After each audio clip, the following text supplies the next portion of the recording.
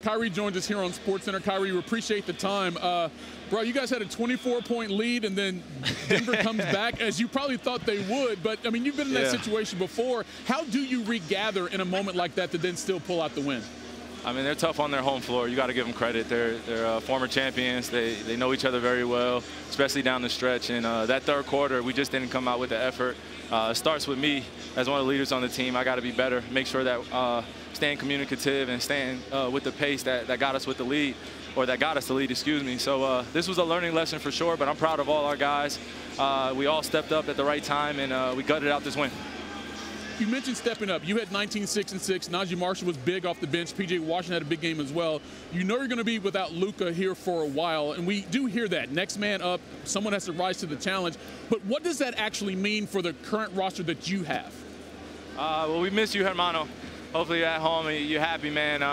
You know, this is definitely one for him and one for all our guys that aren't able to be here and be healthy. But, you know, it is next man up mentality, and we got to do our best to find that rhythm, consistently feed each other that confidence, and especially in tough environments like this. You know, we had to will ourselves to this win, and going against the best in the league, you got to bring your best. So I'm grateful that we all played hard in 48 minutes. That's what it took tonight. Yeah, it was a big game also for the NBA Cup in terms of what it means going forward. As you probably heard, we're in Las Vegas right now, the F1. You've obviously spent a lot of time here in Las Vegas F1, through man. Summer League and ever. So you got a favorite driver? Do you have a favorite team for F1? Of course, man. Max Verstappen and Lewis Hamilton. I know they're 1 and 2, but those are my favorites, man. I fell in love with F1 on that Netflix series.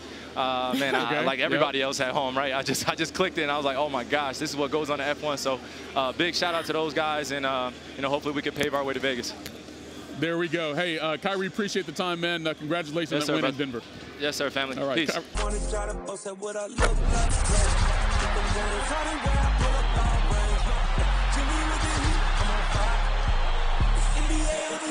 NBA